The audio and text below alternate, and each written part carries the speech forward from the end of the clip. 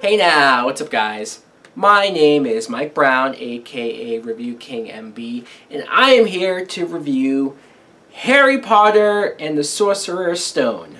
As you can see, this is a double feature, but I am talking about the very first Harry Potter movie, which is a 2001 movie, directed by Chris Columbus. It is based on the novel written by J.K. Rowling and Harry Potter. The plot is, you see at the very beginning, him as a baby, his parents were murdered, so he is brought to his aunt and uncle's house to be raised until he's ready to be who he's destined to be. When you see him being raised by his aunt and uncle, holy hell.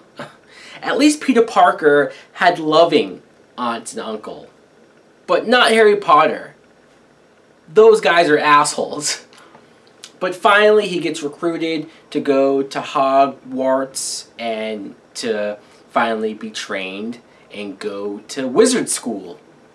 And while he's there, he notices that there's somebody among the teachers who isn't to be trusted and wants to steal the Sorcerer's Stone for his own use. Now, what I think of the first Harry Potter movie, before I get into that, I should talk about the fact that I've never watched a Harry Potter movie before.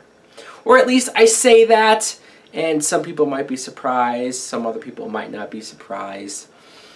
That is a lie though. When this movie first came out, I did see it as a kid. At the time, I might have been 11, 12 years old, I don't know. But I did see the very first movie, this one, as a kid. I barely remembered it. In fact, rewatching it right now, there's only like 3 scenes that I remember or that ring a bell. But for the most part, I didn't remember it. So it was like watching this one for the first time.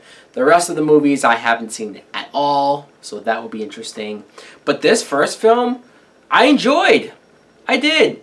And I'm a little surprised, I guess, maybe, mostly because when these movies were coming out and it was the big hit year after year and everybody couldn't help but talk about the new Harry Potter movie, I guess I was just trying to stand out and say, no, I'm not going to watch the Harry Potter movies. I'm going to be the one guy who's not watching it.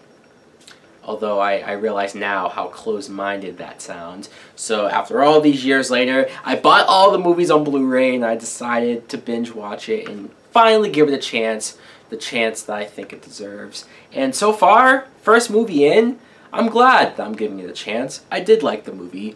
I liked Harry Potter's backstory, seeing what happened to his parents. I mean, what good main character doesn't have a tragic backstory like this? So you instantly feel for him.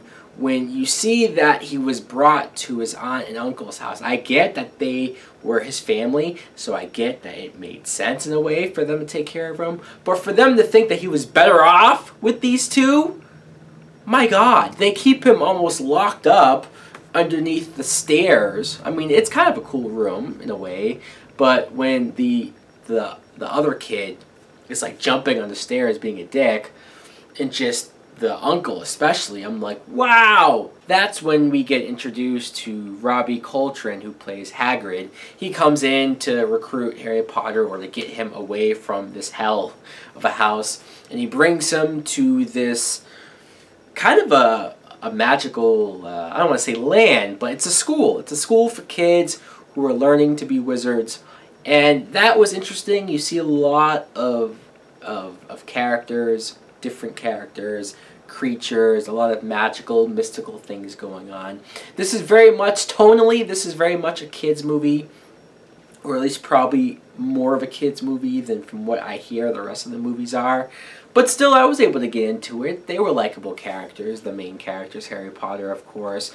We meet Rupert Grint, who plays Ron Weasley, and he was just a likable kid. You can tell that he's going to end up being Harry Potter's best friend. Emma Watson as Hermione Granger. I liked her, mostly because, sure, she might act like a know-it-all, or you know, she knows magic better than everybody, but she doesn't really have friends, at least at the beginning. And one scene where Ron was making fun of her for this, and she was very upset. She felt like a loner, and nobody else really liked her.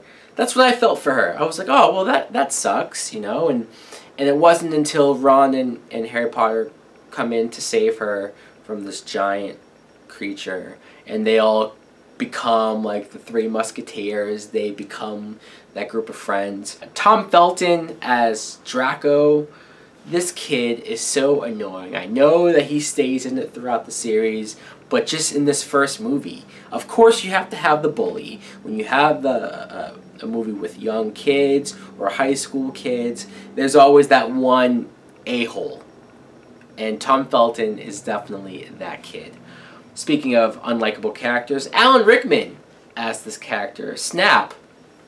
He is essentially the villain. I mean, he's almost obviously the villain in a way where you see how menacing he looks, how creepy he is, how he's always in the shadows. You almost wonder how the hell does nobody else besides Harry Potter realize that he's the villain?